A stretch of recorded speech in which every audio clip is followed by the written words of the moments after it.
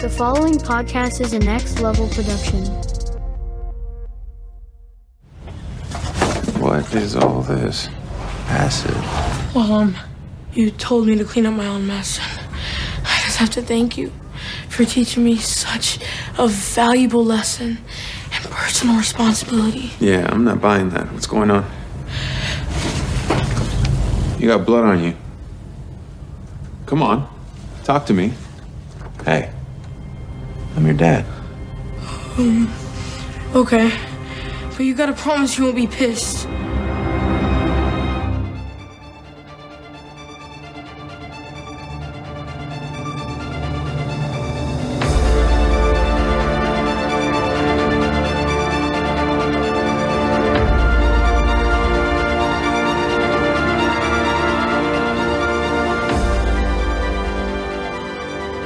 Hey, panelers, welcome back to the show. I'm Mark.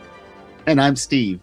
And this is going to be a spoiler-full podcast about The Umbrella Academy Season 3, Episode 5, The Kindest Cut. So this is going to be a spoiler-full podcast about that particular episode. Obviously, you must have watched the episode, so that's why you're here. But me and Steve watched it, and here we are to discuss it. And reminder that we're watching it from the perspective of having seen the whole season, even though Mark and I have bad memories sometimes. But we have watched the whole season. So there are times when we'll say things like, did that happen in this episode? Or was it the next episode? Right. Just bear with us. And then obviously I'm sure a lot of people have binged it already too. It's been out for some time, so I'm sure you guys are a little bit aware of it. If not, and this is your first while you're watching it, that's fine as well. So with that, Steve, why don't you give us a synopsis of this particular episode? Sure. Klaus's relationship with death proves more complicated than anyone knew. Victor finally learns what happened to the Umbrella's mothers. Dun, dun, dun. Yeah, this was an interesting episode, and I really liked it. You know, my initial thoughts are literally just, it cleared up a little bit of stuff here and there, but we got to see a little bit more about Klaus, and I really enjoyed that aspect. Yeah, and there was things that I caught back on my third, and I don't know if I did a fourth watch of it, but so there are little things that I caught that I've got in my discussion points and stuff that I like. They set up a lot of things for the season. We did get some answers to some of the questions that we've been just trying to figure out, though, and I thought that was interesting. When I actually had to go back to my notes for episode 1 to confirm something that I want to discuss. Okay. All right. Well, with that, we'll move right along into our top highlights of the episode. So, Steve, you want to start us off? Sure. The one I was just alluding to, which is now we understand why there were only 16 births, because Harlan killed 27 of the mothers. We get that confirmed by Vanya and Harlan in this episode when they're talking about the deaths of the mothers. I think Vanya actually says, "You killed 27 of our mothers," or something to that effect. So I actually went back in my notes to like I said, to episode 1 to actually confirm that that's what it was. It was 16, and that in the original episode 1, season 1, it was 43. So now we've got that discrepancy kind of cleared up, which I'm glad they did, because it was starting to really bug me. And I did not remember that this did get cleared up. I think I mentioned it a few episodes ago that I said, I think I remember them clearing it up, but I don't know exactly when. Yeah. And so there's things, but yeah, this episode, that was the big one, or that was the first big one for me, was just that realization that Harlan, I don't know what 27. I don't know what the significance of it was. Obviously, it included all of 6 of hours of the Umbrella Academy, excluding Ben's. And then also 21 other mothers that we apparently don't know anything about. Yeah, but it also reveals to us that there are at least 9 more because there were 7 members of the Sparrow Academy, so there's at least 9 more of these children out there somewhere, and I don't know if that's dealt with. I don't remember if there's any dealing with that. Well, we only have one more season, I believe. Yeah, I think this next season is going to be the last. So there's some things that they won't be able to tie up, and of course, we'll have to see how they get past this season, because we know the ending. and which is a doozy. So we'll have to see how they get to the next season and what kind of if they have any kind of a time jump or if they start right where they are. But yeah, I liked that finally those numbers got confirmed that had been confusing me. Yeah, same here. It's an answer that I think a lot of people had because it's like, wait a minute, that number, wait. Because they all remember back from the first season and how it all started. Right. So that's a good thing that we got an answers to that. One of mine was just seeing Klaus and his journey and him realizing that he had all those moments in his life. He didn't realize he literally died. Yeah. Those were moments of death, and he didn't realize that. Oh, I thought that was just something that just happened, and I just survived it. Yeah, I love that. What does he say? He says, oh, those were near-death experiences. Those were death experiences. Yeah, he just realizes it. It's like, what? Well, and go ahead. No, he just like the few experiences that we do see is like he sees his young self in the mausoleum, and you see Hargreaves there counting the time down to when he actually did die, and then falling off the building. Yeah. When he was a teenager during, like, I guess a party at night on top of a building, and he falls off and he dies. And then, of course, the one with the spear. Yeah. Yeah, the last one that that he actually did die. And it seemed that it took longer for him to come back. That's one of the things that we see at the very beginning of the episode. Of course, you just talked about it. We see Hargreaves come in to the mausoleum, and he says, I think he said experiment number 34 or something like that. Time between whatever death and revival, 30, he says, however many hours or minutes, or I can't remember what the exact amount of time was, but so you can tell that he's killing Klaus and then seeing how long it takes him to come back. And that's just messed up. And of course, we're gonna get a montage of that here in an episode or so, where we get Klaus training. I put that in quotation marks. He's going to be training to see how fast he can come back. Exactly. With the help of somebody we know. And I think up until this time, too, they actually do clarify how many times he has died up until that point, which I think he found out from his mother, and he apparently died 56 times. Yeah, I think that number seems. Yeah, it's going to be interesting to see how this to watch this play out again, because and he also gets to meet his mother too, his birth mother in the death world. That's right. That was part of this episode. He did meet up with her, but she sent him back. So yep.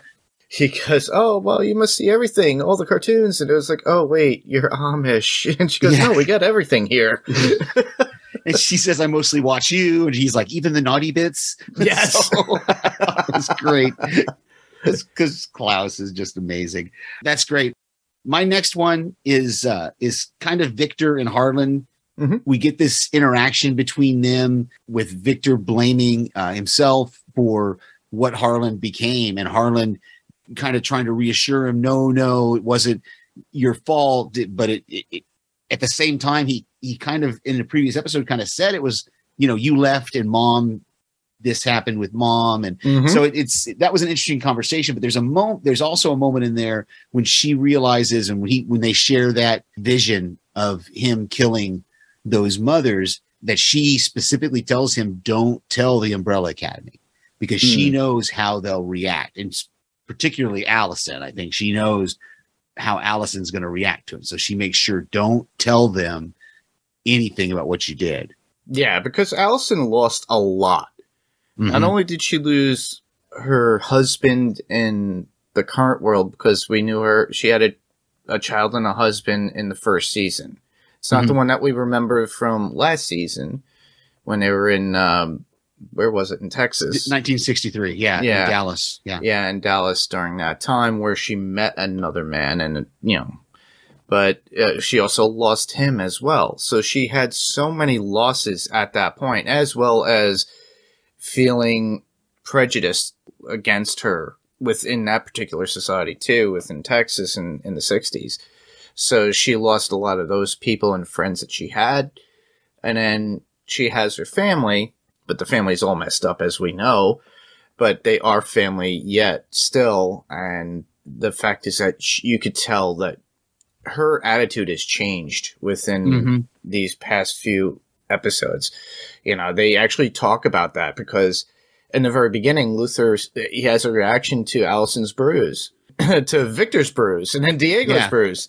Yeah. And he thinks Harlan had to do with everything, and it wasn't, which was pretty interesting and funny all at the same time. Yeah. But since Diego explains what happened to him and Allison at the bar brawl, then they understand. And then Victor explains what happened with him and Harlan, or them and Harlan.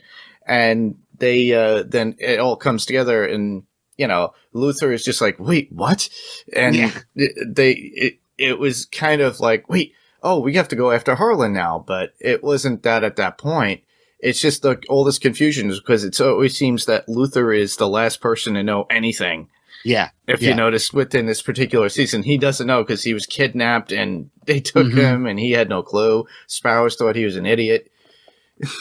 Yeah, exactly. And that goes right into my next one, which is Allison. We see more of her drinking in this one. You already talked about the violence at the bar, and Diego, you know, it's becoming an interesting relationship between Diego and Allison, that he's kind of feeding her violence, but at the same time, he's kind of, you can tell there's a couple of times when he was like, maybe we should dial this back a little bit, you know? And then of course we have that scene between her and Luther where she rumors him. Oh, she tries to. No, I mean, yeah, she succeeded. She shut it off, but I think, because she realized it was the wrong thing. But yeah, she rumored him into having, and he starts to get forceful with her because of that rumor, you know, and she's like, oh, wait, stop. And so she stops him, and that's when he runs off to go be with Sloane. But that's, again, we've seen so many varying shades of Allison, and this one is so different. You know, the first season we see the struggle she has with being a mother who's separated from her child. She can only rarely see her child. It was apparent that first season it wasn't 50-50 custody. There was some kind of, because he had figured out that she was rumoring the girl, and so that's why they had separated. And so she rarely gets to see her, but she at least gets to see her, you know, and then she has their tryst with Luther in the first season. And then the second season, she meets the guy in the 60s, and they actually I think they were married. Yes, they were.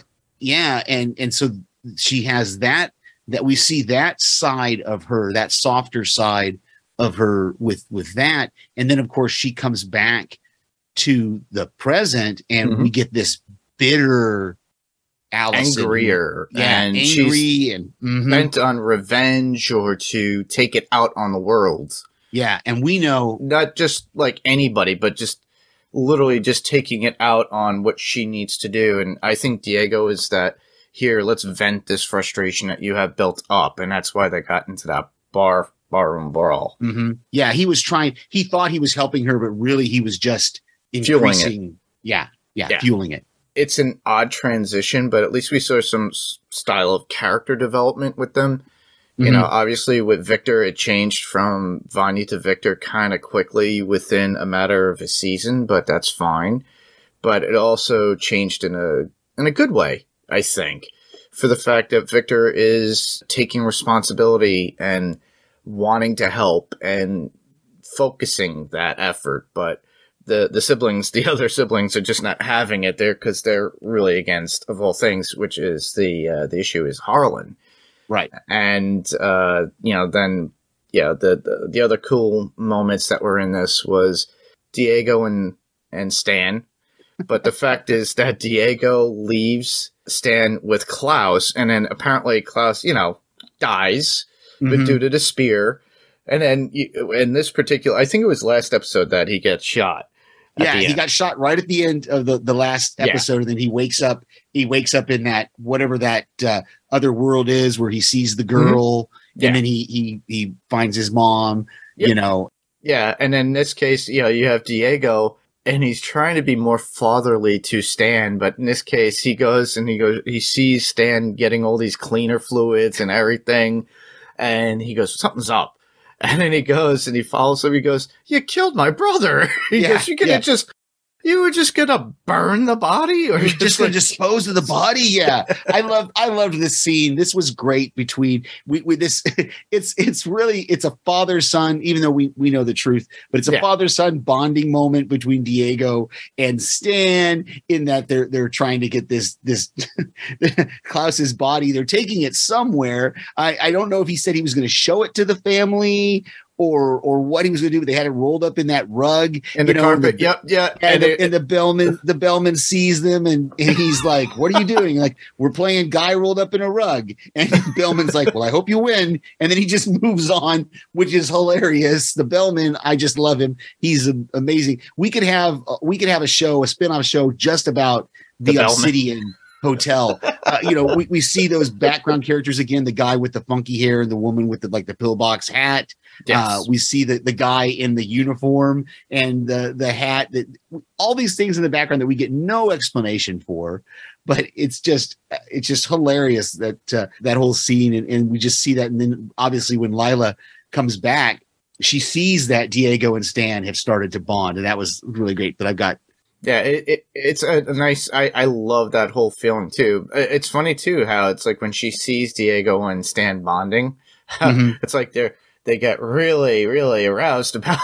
Yeah, that was another funny scene because like she kind of starts to blow him off a little bit and she's like, "I can go find another DILF," and he's like, he spins her around and is like, "No, we're going to bed right now," and takes her away. So yeah, that was great. And there's a moment there, and I didn't catch it until I think the third or fourth watch when they send Stan somewhere so they can go have their booty call. And Diego says, "Oh, and don't forget your ear medicine. It's downstairs."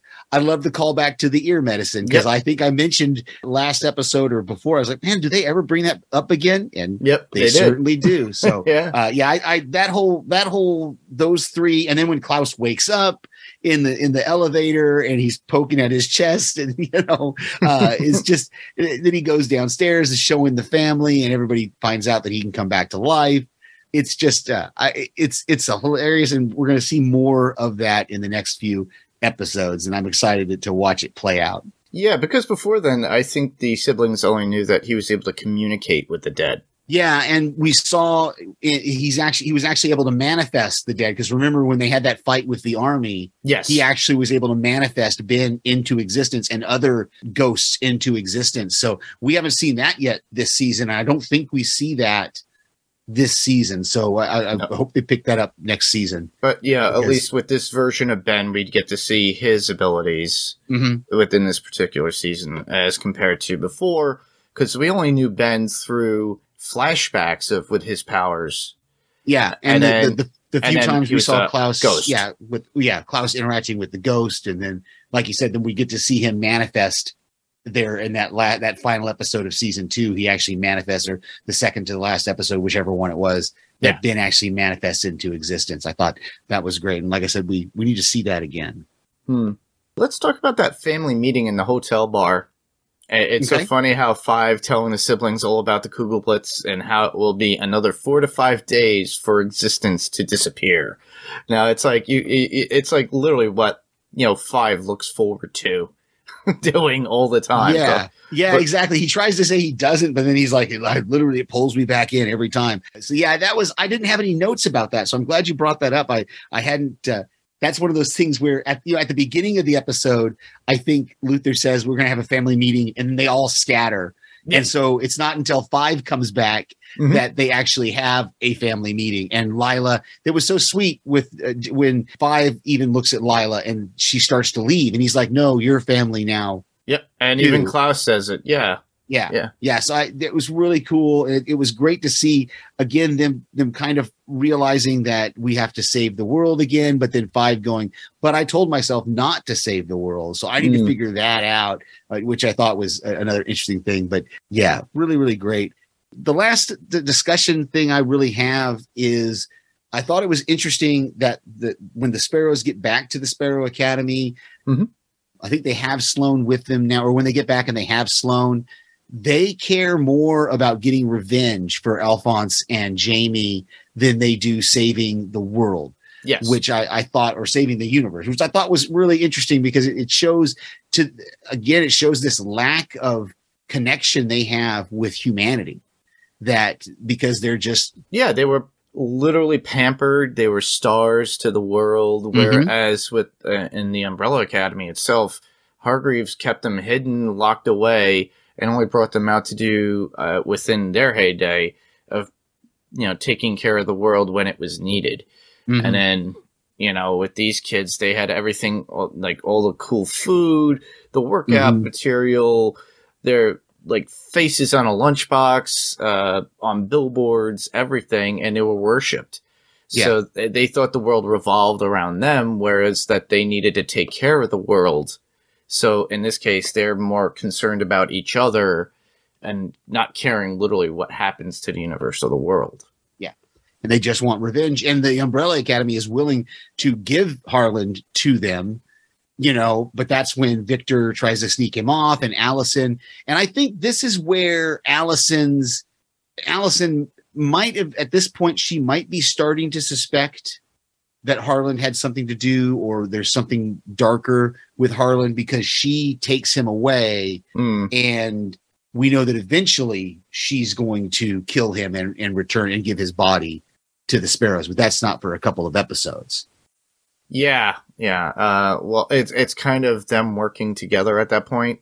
Exactly. Not to move ahead, but because we don't see that. We kind of get that gist because that's what it started in that hotel room when they were together. Right. And that's where I think it kind of started. And we wouldn't have seen that like in a first watch, but with this perspective of looking back on it, we start to see, now I see where this was, where the groundwork was laid. Yep. Yeah. For this. Well, there was an interesting part that I had to. You talk about Ben and Fee.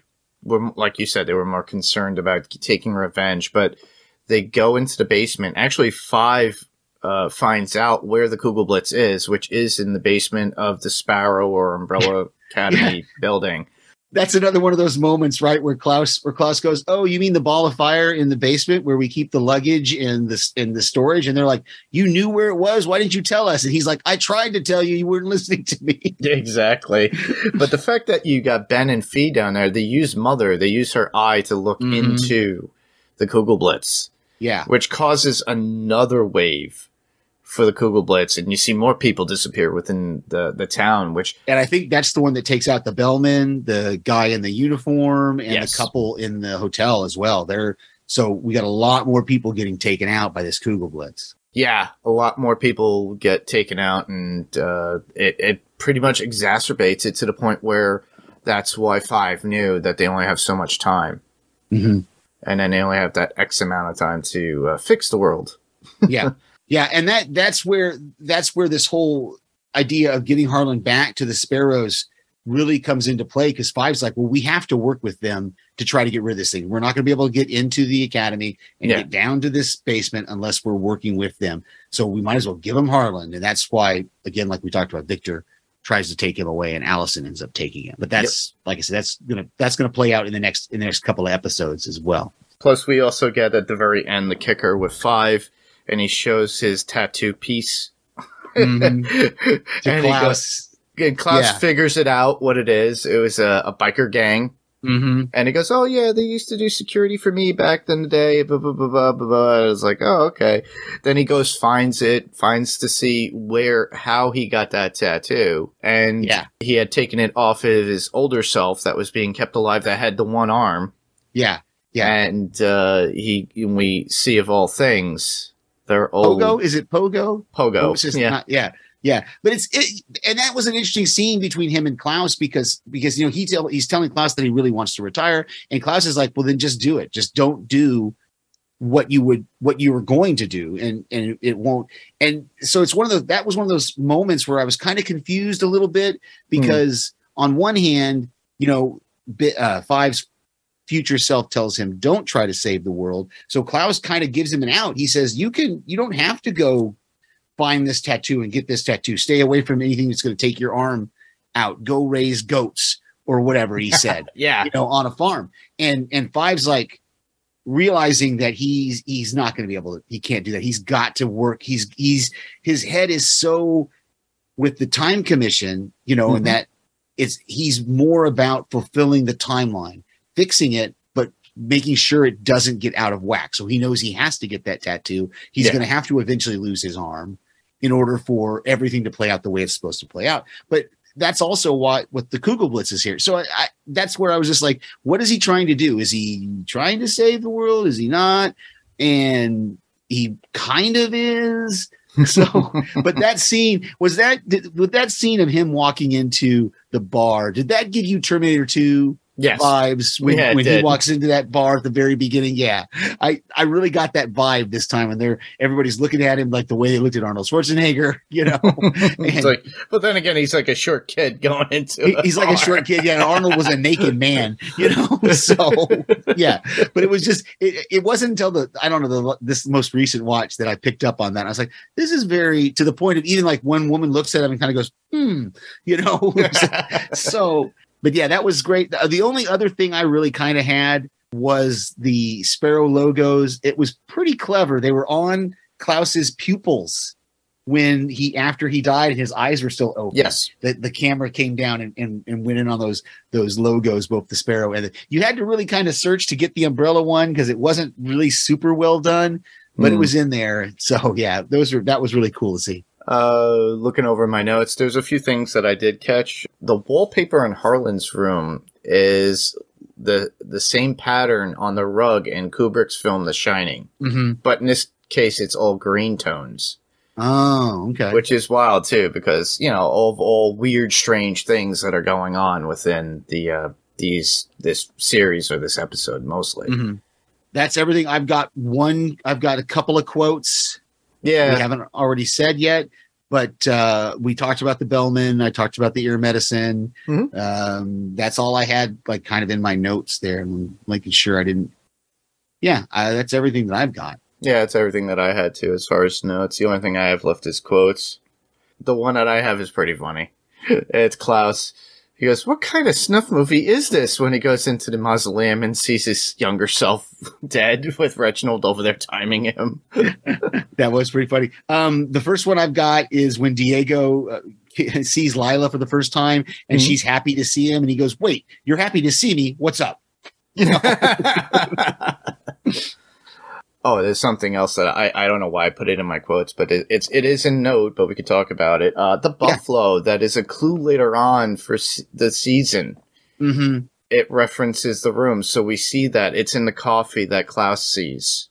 He's looking into. I forgot about that. Yeah, that his mom gives him, and he sees the buffalo, and he realizes. And what I didn't notice until this most recent watch, the buffalo, it kind of has a split down the middle. Which again is foreshadowing the fact that we have one half is in our world and the other half is in the other world. Yep. We got the head and somebody else got the butt. Yeah. The only other quote I have is 5 when he's talking about getting Harlan over to the Sparrow Academy and he says the kindest cut wins. He said the title of the episode. That's when 5 says, "Victor, we are down to ethical triage here. We can't save everyone. The kindest cut wins." Yeah, that's the whole quote. Ethical triage. That's a good. I'm glad you got the whole quote because I didn't save the whole quote. That's really good. Yeah. The last one I would have would be Stan, and it's referring to Klaus when he comes back to life and they're walking from the elevator to the other siblings, and he goes, "What if we were to cut off your head? Would it grow 2 of you?" Yeah.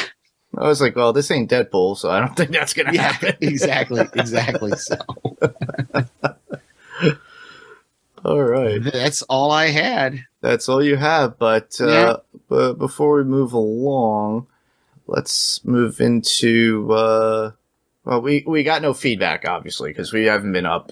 Right. We've been remiss on that. So we've been remiss on a lot of things. We won't go into like suggestions or anything now, just to keep it a little quick. Okay. But, I do have one news item that I put in the doc because it came out the week that I did this doc. Yes. That according to Variety, the Umbrella Academy has been renewed for the 4th season and 4th and final season. So we've been talking about it, and Variety did confirm that is Netflix has confirmed that. So awesome. Yeah, I have more to add to the news as well. Tom Hopper, who plays Luther in The Umbrella Academy, is in a new Netflix show. It just came out within the past month. It's a Netflix rom-com that's out there, a movie called Love in the Villa. Oh. And I saw it. It was pretty funny. It's literally like two people get stuck. They book the same villa, and they can't get out of it. But, you know, he's from Britain, so he has his British accent in it. So you get to hear him in his real, you know, his regular voice. And it's pretty cute just to watch. So if you're into rom-coms or something like that, but it's just them trying to deal with living together within this small villa, I thought it was pretty cool.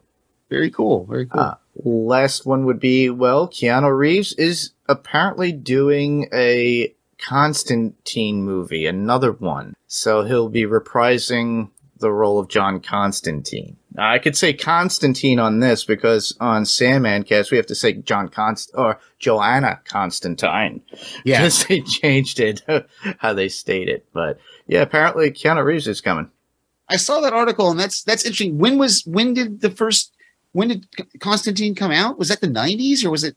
No, early 2000s. Early 2000s. So it was after The Matrix. Okay. Yeah, Rachel Weisz was in it, and Tilda Swinton, and a bunch of other people. I vaguely remember it. I don't. Shia LaBeouf was in it too, of all things. Oh, okay. Yeah, so, like I said, I vaguely kind of remember it, but yeah. But if anybody wants to see that version before they actually go see or hear more about the new movie that Keanu Reeves is doing, literally it's on Netflix. You could just go back to it and watch it. There you go. I might do that. All right. Well, we should move on to where people could submit their feedback.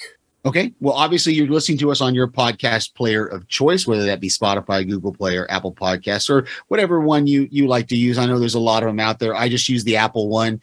It's a little touchy sometimes, but I like it. If there are an opportunity to give us some ratings, we would love to get a rating or a review from you, and we would give you a shout out here on the podcast. Yeah, exactly. Check out our website, panels2pixelspodcast.com. We are on Facebook, facebook.com/panels2pixels. We are on Twitter @panels2pixels. That's @panels and the number 2 and pixels. We have an email address that you can communicate with us, which is panels2pixels1@gmail.com. That's panels2pixels spelled all out, the TO right in the middle, and then the number 1@gmail.com. And you can find us out on YouTube. So it's literally a lot of the podcasts are it's just the podcast on YouTube with our artwork on there. But sometimes we'll have videos depending on if we have an interview or if we out of the blue we just want to do something live. So all you have to do is search for Panels to Pixels podcast, subscribe, give us a thumbs up if you like what we do, or if that's your preferred method of listening to the podcast. And we are on Instagram @panels2pixels podcast, all spelled out in letters. Exactly. And you can check out all the other podcasts on the Next Level Podcast Network. We highly recommend them all. Wilhelm with Ben. Ben's starting to put more stuff into motion for Wilhelm. The Melting Pot, Podcast Zero, and so much more. All you have to do is go to nextlevelradioonline.com and check them all out there. Very nice. Coming up, you will either hear the next episode of The Umbrella Academy or She-Hulk or whatever we post up, because that's what we do. Exactly. And where else can listeners hear us? Well, I send voicemails to various other podcasts that our friends do. I love to hear my own voice, apparently. So I enjoy doing that. So if you're listening to any of the Podcastica or occasionally TV Podcast Industries, or even Adrenaline, even Pirate Core Entertainment Network, you will hear my voice on other podcasts. Yep. And you could hear me on Adrenaline Cinema Podcast on the Pirate Core Entertainment Network. Therein we cover, action, adventure, fantasy, sci-fi, thrillers, suspense movies. The last episode that was up was Predator that you and I did, Steve. We're going to continue that, move on to Prey.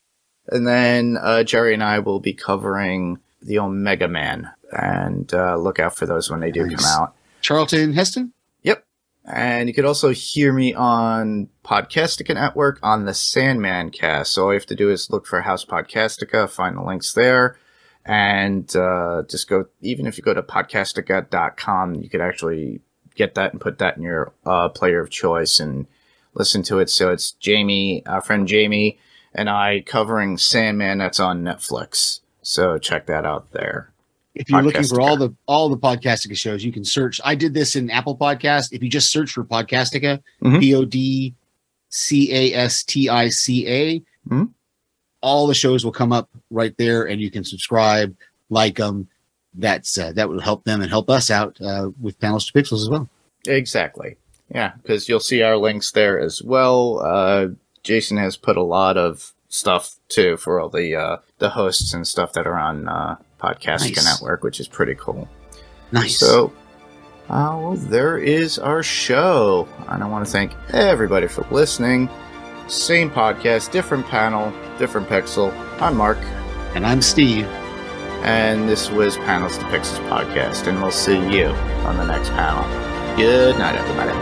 Good night.